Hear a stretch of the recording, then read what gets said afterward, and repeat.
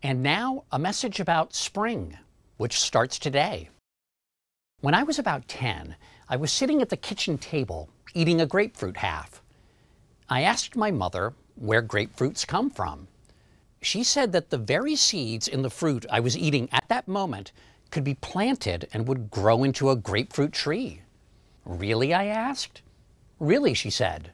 I know it's more complicated than that, but we weren't a farming family.